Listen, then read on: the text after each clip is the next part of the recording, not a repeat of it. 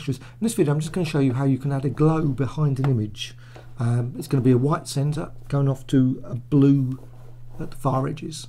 Okay, now key thing here is that actually it's on a layer, the image itself, so you've actually got the background, which I'm actually going to just apply the gradient to, and now I've actually added this grid, and the grid's via a view show grid.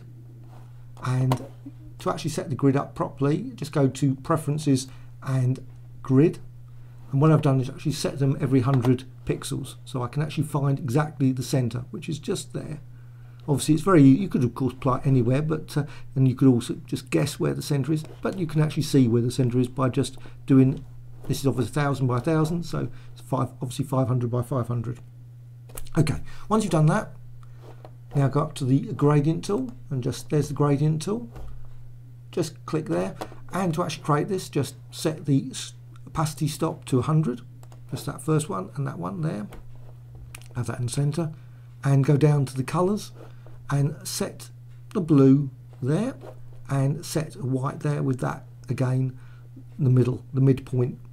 Okay, once you've done that, once you've actually got that gradient set up, just click OK.